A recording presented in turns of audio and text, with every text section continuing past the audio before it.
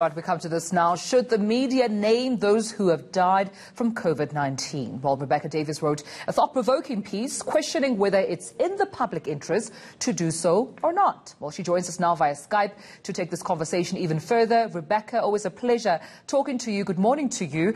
I mean, this is a very much necessary debate because on one hand, you have family members who have, rather lost loved ones due to COVID-19 who may not necessarily be comfortable with having the names of their loved ones, sort of made public. I remember there was an incident, if you remember, Tulas, in the Western Cape region where it was previously reported that two had, died from COVID-19, and that number being revoked by the Minister of Health and saying actually it is one. One of the family members there not being comfortable with that name, rather of their deceased being mentioned in public. But that's definitely a debate that's been sparked up across newsrooms as well.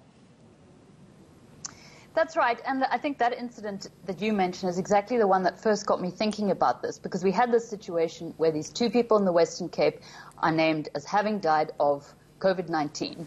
They were not named in terms of their identities being revealed, but it quickly circulated on WhatsApp and Facebook, as happens these days.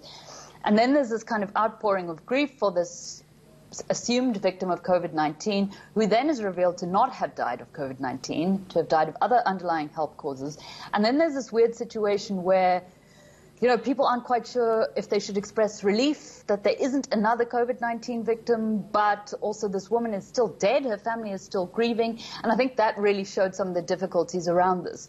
So we're now in this situation where some people are saying, look, we need to be very careful of the sensitivities around this. The journalists working on these stories should only be naming people who die of COVID-19 if they have the express permission of the families involved.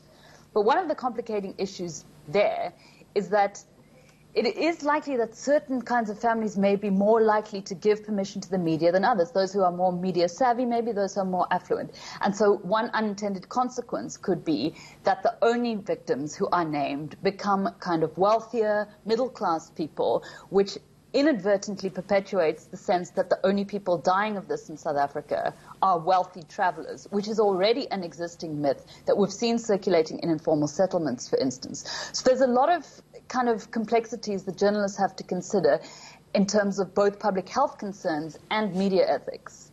Yeah, Rebecca, I mean, it's a tricky one, isn't it? Because on the one hand, you ask yourself, what is the overriding public interest that is served by naming someone who has died from COVID-19? What is it that you are trying to serve there? But at the same time, we as journalists are always trying to humanize the story, to me. Right. To say these are not just numbers, these are actual people with a story, with other people that cared for them and now have lost this loved one. But you add to that the whole issue of stigma. That's exactly the other point. And we learned from this all too well in the early days of the HIV pandemic. And the case that people are often citing at the moment is that of Gugu Dlamini. 1988, goes on a radio show, says she is HIV positive and is murdered by her community, stoned to death. And the fear here is that there already is some indication that COVID-19 is being associated with stigma, not to the level of HIV, I think because it's not a sexually transmitted disease, but we are already seeing reports of people being shunned by the community, being shunned even by neighbors in affluent suburbs. So the fear is, too, that if you are naming people who have died of COVID-19, there is a real possibility that their remaining family members and those left behind could be subjected to harassment and bullying as well, because people assume that they have been in contact with them. And if you're putting people in danger in that way, then you have to ask yourself, what is the public interest? And on that note, too, Tulas, one of the kind of solutions journalists have found, which is imperfect this time, has been to say, okay, let's name those people who are already sort of in the public eye. And one example was the HIV researcher Dr. Jita Ramji, one of our earliest COVID-19 victims, who was well-known, kind of high profile.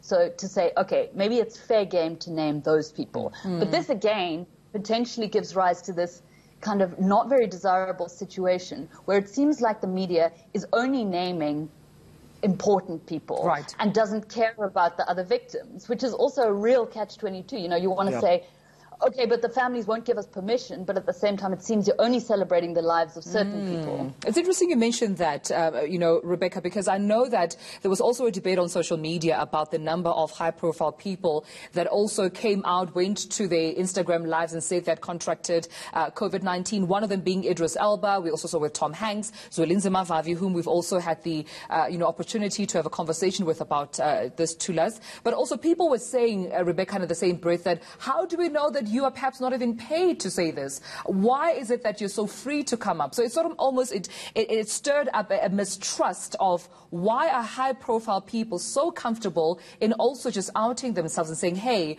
this is what we have learned from our doctors. And perhaps they would be doing that, of course, to raise awareness on how real this issue is. But it seems there are mixed reactions, even on social media.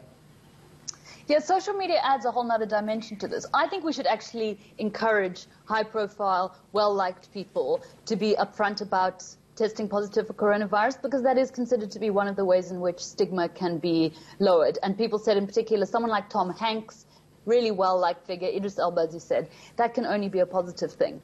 But the other element of social media, of course, is that people are also saying, what does it matter if journalists aren't naming the deceased from COVID-19, if we're all getting that via WhatsApps, we're seeing it on Facebook anyway. And that also poses another problem in this age, which is it okay for journalists to just go along with it because it's already in the public domain, because it's on Facebook, because it's on WhatsApp? And I think the answer has to be, well, not necessarily. That isn't a sufficient justification for us to then bring it onto a formal platform. All right, Rebecca, thought-provoking piece. It's good to see you. Keep safe. Rebecca Davis there talking to us about a piece that she wrote. It's thought-provoking. I mean, it's new waters for all of us, whether we're journalists or in the areas of law. I mean, you speak about prominent people coming out and confirming that they've tested positive. Did you see the video of Ndaba Mandela?